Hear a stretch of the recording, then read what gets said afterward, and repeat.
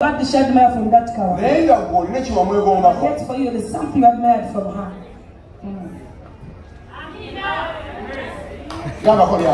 Say amen. I want you to look at my one. She's the only one who has got the most beautiful woman. I just want you to look at it.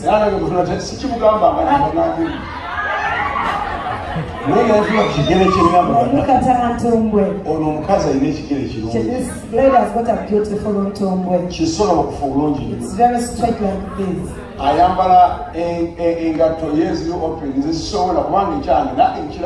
She put on open shoes, but I cannot put on open shoes because I'm not a baby. So the choice is between the two people.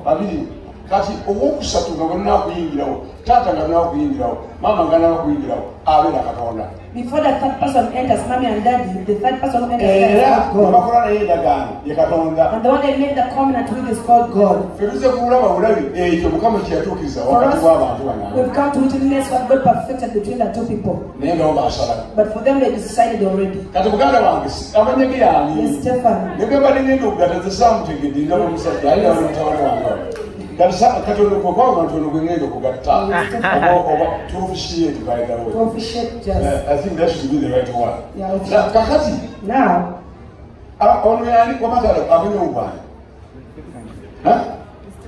Stephen. Or Stephen. This Stephen here. No, Deborah.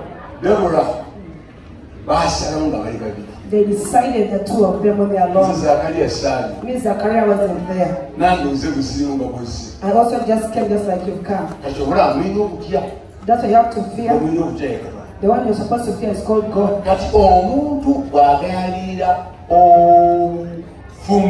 When someone becomes careless with this marriage, they have those fruits to come out which are not good.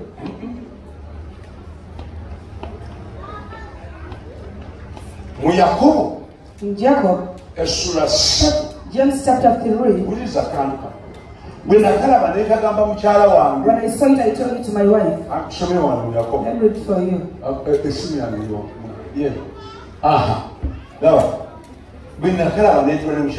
When I saw it, I sat with my wife. And I said, from today, you have to move on. You don't need to play in things. First Peter chapter 3, verse 7. Likewise, husbands, dwell with them with wives, according to the knowledge, giving honor unto the wife, as unto the weaker vessel, and as being heirs together with the grace of life, that your prayers be not hindered. That's what we read.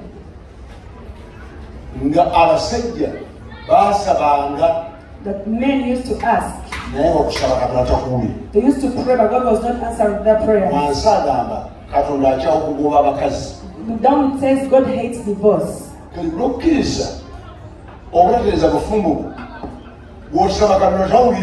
When God puts your marriage right and you pray to God, does not listen to your prayers. The Bible says, let's be with our wives with wisdom. The man who chases away the wife is stupid. Foolish. Stupid. I pray to do not become one of the foolish ones.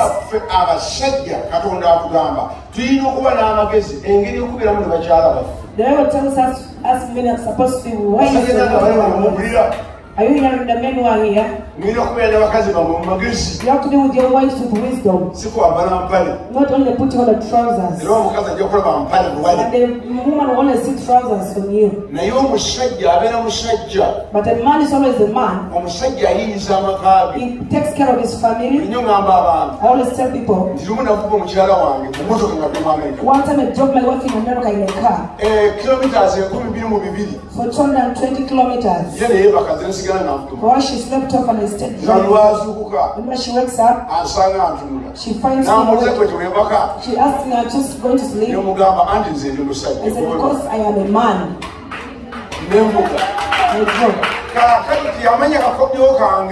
She never knew my trick that I was using. I got my popcorn, my merengues. I bought my G-nuts. I mixed them together. There's no one who can sleep while she's chewing something. Why she never knew that? I had to show that I'm a man who said yeah. I began driving at 4 a.m. I was coming from California to that place. I was chewing. She was asking us so my husband wanted to sleep. I said, me and the man are supposed to work for you sleep. So women are supposed to be wise. We are supposed to be having the wisdom of how to handle our wives with wisdom. That is a man's wisdom. She never knew I wasn't sleeping. Chewing.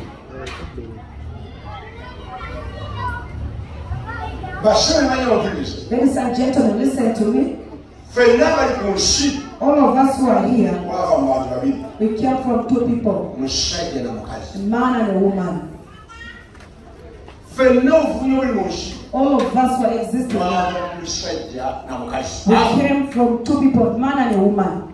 So the devil knows it, that a family,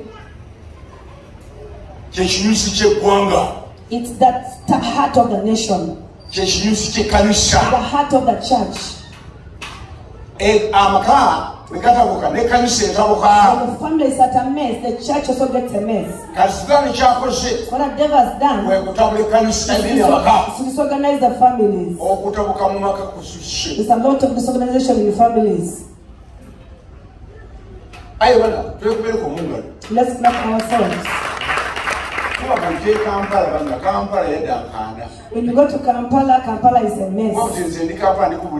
Me, I'm in Kampala preaching the gospel. People in Kampala are deadly. The women dress up badly. Many of them won't come to Ginger.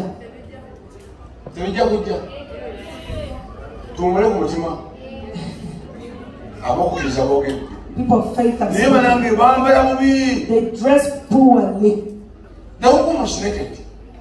Almost while wearing. It's like they're moving naked.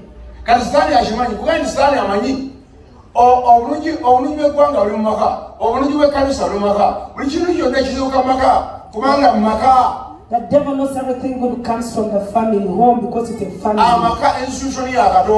The family is an institution of God. It's the one who started it. So what the devil has done, it has disorganized the families.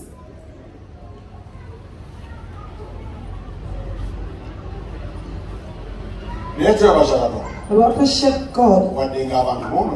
Though people are becoming a mess, we have people who are taking themselves from the Lord. He said, when such things happen, even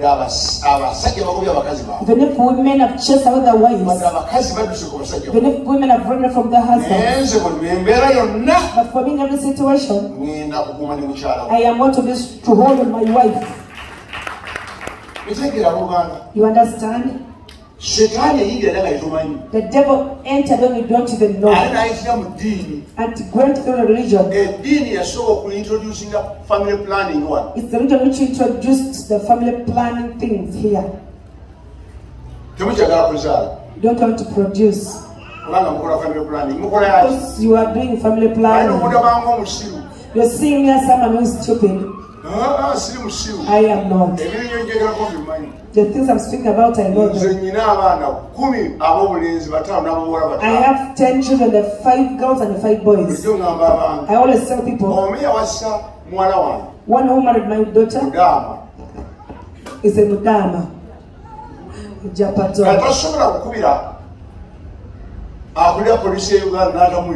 You cannot call the police of Uganda, it does not listen to you. He's going to speak a language. Me and Muteso. Married the pastor here. Most of the policemen are Eastmans. One married the Munyanko.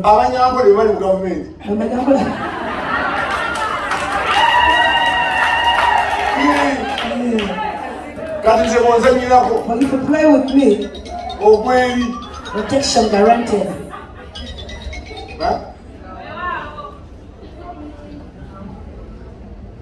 Alaina Bible yasomeka olwakona okulisimo onomugieko.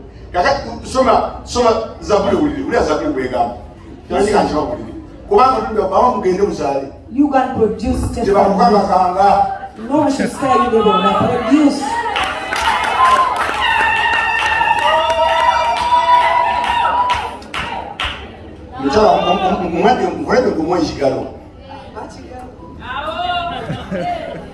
Uli sababu nimegamba mama sungu baba nyingi. Lumuna ni Amerika kama ni Amerika. One time. Kahali omusajja omuyava omusajja yava mu Uingereza. A man came from USA. Kahali mu shopping mall batekamu ebifabana bazanyira. So in the shopping mall they put the speakers. Kahali yava mu Europe nasanga abana bangi mu Amerika bali mu kuzanya. I found so many children praying in agamba banange. I said banange. I looked at the kids and I got so much children. We do not have children in my home. She was admiring the kids playing. So that's why they come to Uganda and start adopting kids. Listen to what it says. It says.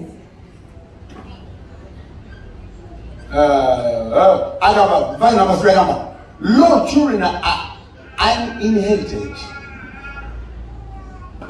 of the Lord, and the fruit of the womb is his reward. As arrows are in the hand of a mighty man, so are the children of the youth. Produce when you're still young. When you grow old, you're not going to be able to produce. The Bible is talking about happy is the man that has his quiver full of them. They shall not be ashamed, but they shall speak with the enemies in the gates. That's our old English for the old. They'll stand there and they fight against the enemy. If you not produce, family planning. The things of family planning. Family planning. Family planning is family planning means a wise man plans for his family. Family planning, you know, family killing.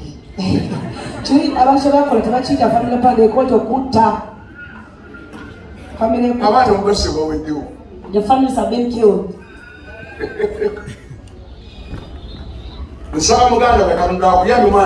I'm praying for you, my son. God to help you. Go and produce and multiply. I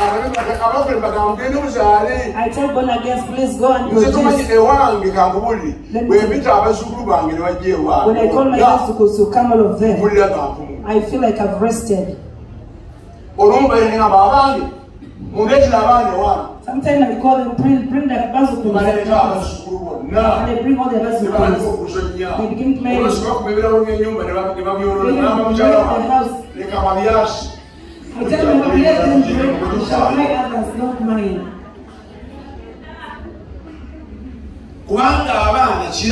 Because children are a gift. A gift which comes from the Lord. And he blessed his hand.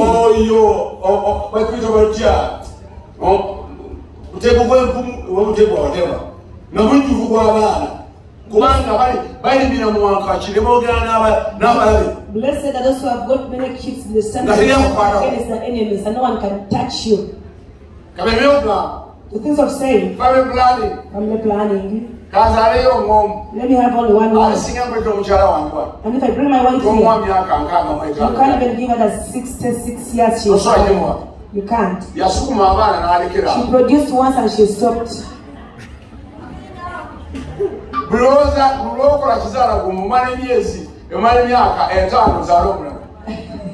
When you get pregnant, it begins to become a new thing and you begin spitting again. When you produce the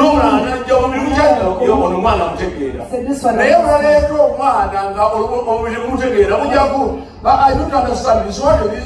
What is this? You see that you just get to the child is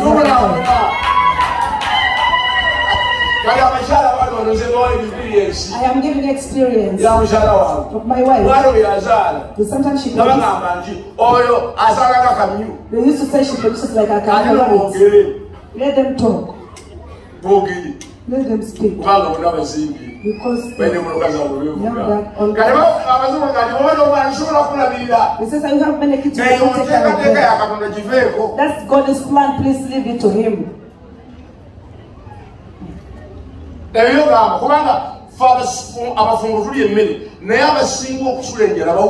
Yeah, the married to each but those people go hungry at night, that the single ones. I've never had my kids. God to provide for me. And I don't just and they also give you a planning. Don't have children, not have a planning. When you have many children, they plan for this. Because they give you a plan.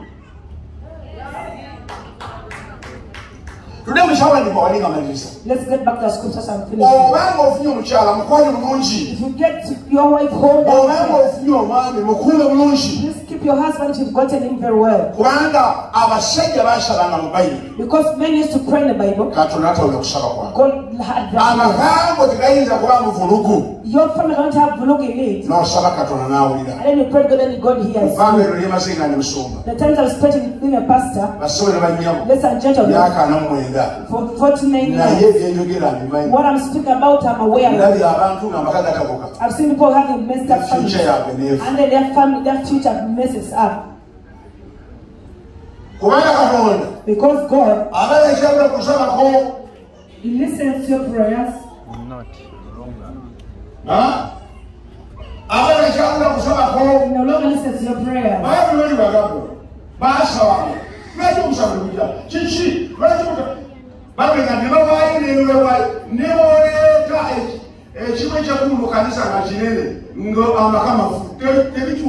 Even you to bring a bigger tithe in church in your family.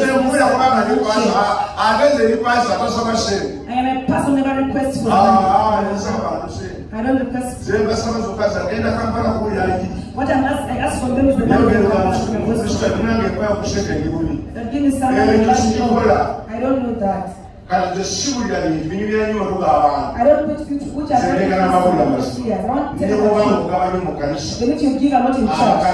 When your family is at a mess, you are wasting your own time. Put your family right.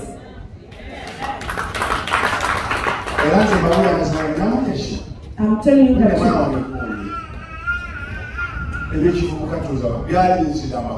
the things of the youth were I was still a youth.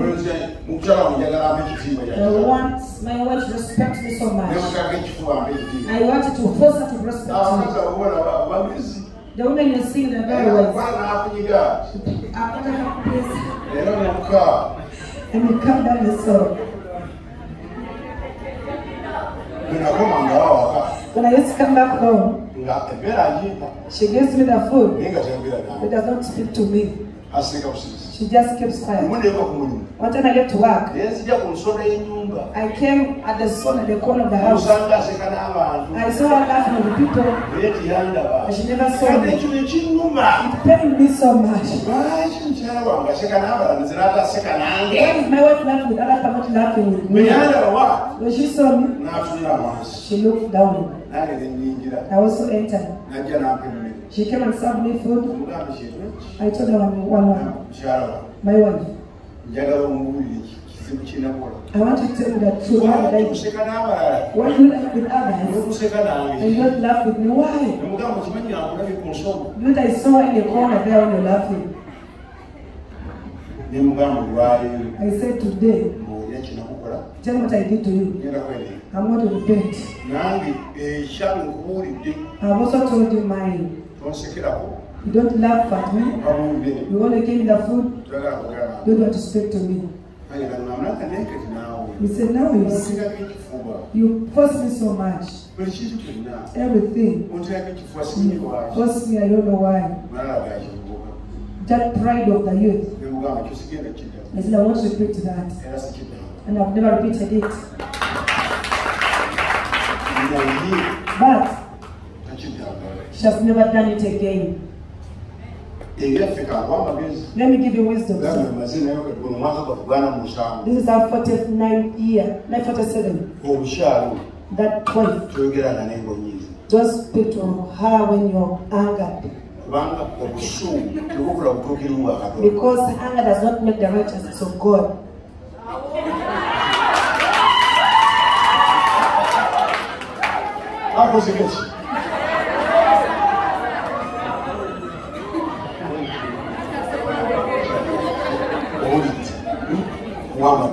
I'm giving you wisdom. The family is hallowed with care. If you're angry, sit down. Don't speak. The science tells us when someone is too much angry, the brain produces acid and it lands on the brain. Even when someone is angry, the eyes are turning into the brain because the brain was messed up. What you do, you wait for that chemical to first disappear, then you speak to them alright.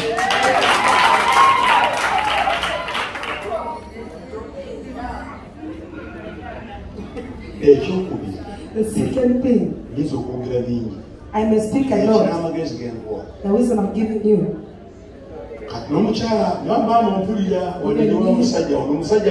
This is my fellow man. I'm going to send my mama to you. Now listen. Things. Don't quarrel in the middle of people.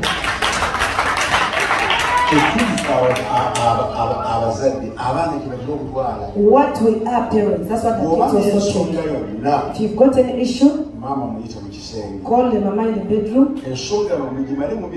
You finish up that issue in peace when no one has heard it. The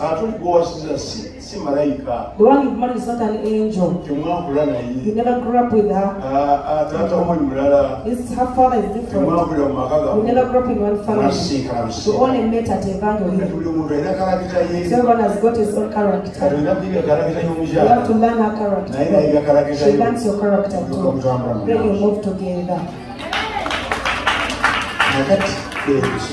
So that issue, call her in Jesus. Bagana said, the things of inside of the house are never untold. Call her, finish up there, so that people may not see. My children wrote to me a letter, that's my daughter. They are thanking the letter was saying, thank you for keeping my mother. I've never had you beat her.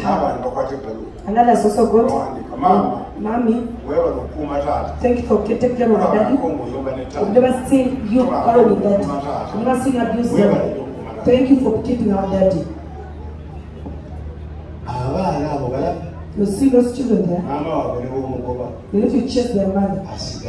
It should remain their mother. If you speak about her, your mother is like this. They always sing that hotel. You see how a parent remains a parent no matter what. Never do that. Finish the issues in the bedroom. Your problems in the bedroom. Then you nurture your children. Those who fear the Lord. May God bless you. Amen.